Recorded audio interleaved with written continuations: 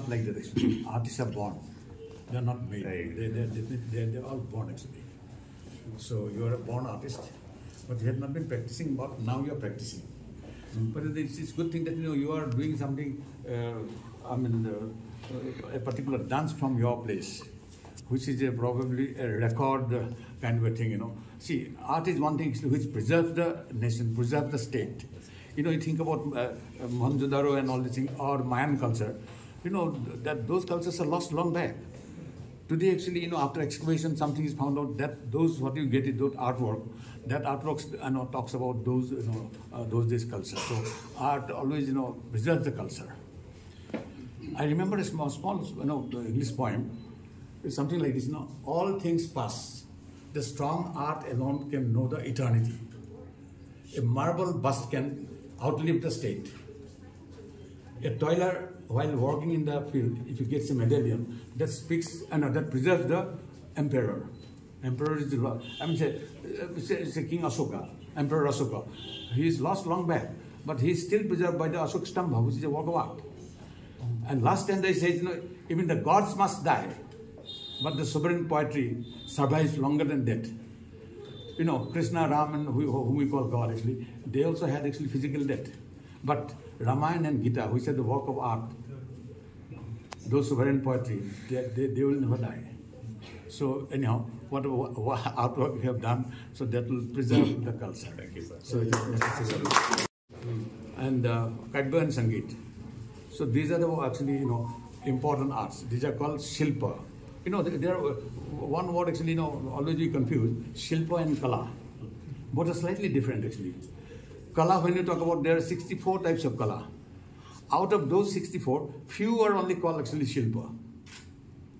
So I'll tell you Sanskrit stroke, I'll tell you the meaning also. It's like this. Jalpitam, hasitam, gitam, nrittam, juddhagati, kalaha, shilpam, sharva, karmanihi, pranasyaiva, vichestitam. Its meaning is, Jalpitam, somebody, talks very well. That is also an art. Hasitam, somebody laughs, laughs, smiles. That is also art. Gitam, nrittam. Gita and nritta, those are actually art we know. Juddhagati, kala. In fact, somebody fights well. That is also an art. There also we say, oh, he knows the art of fighting. Shilpam, sarva, karmanihi, pranasyaiva, vishestitam. Those, the kala comes from the heart, emanates from the heart. Those are called actually Shilpa. And those Shilpa only, generally we take those six only. Chitra, Bhaskarya, Nritta, Natya, Kadva, Sangeet. So these are one. So he is, practicing one of the important art which is called Shilpa. So in true sense he is a Shilpi. And again, because he is mostly doing something work on mythology only. Mythology means again, mythology teaches us spirituality also. So thereby, I take it this way that probably you have got a spiritual bent of mind. Yes. And that through art also one can get moksha. That's what our Shastra says. Natasya punarjanmaha shilpa siddhir bhavet tatha shilpa vidya sada srestha sarvada anandadayika. Its meaning is, natasya punarjanma, uska punarjanma nahi hota hai. Kiska? Shilpa siddhir bhavet tatha. Those are shilpa siddha vyakti, unka punarjanma nahi hota hai. Because through Shilpa only they get moksha. That's our Shilpa Shastra says like that.